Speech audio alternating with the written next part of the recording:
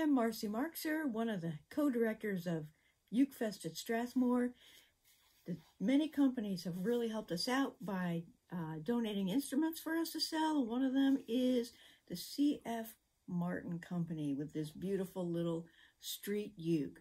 Now this, they say, is a very simple uke, but it's wonderful. It sounds amazing.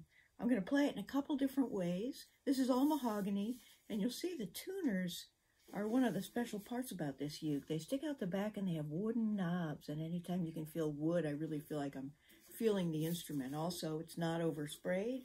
It's a nice satin finish, and it just feels like you've been playing it for 100 years. So here it is. It's got a nice clear tone. For finger picking, the intonation is great.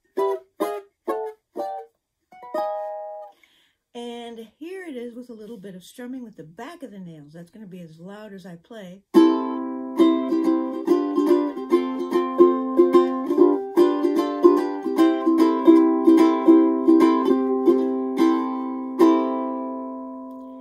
It's a great little uke, and it's going to be for sale at the House of Musical Tradition. So hop on over and compare these ukes.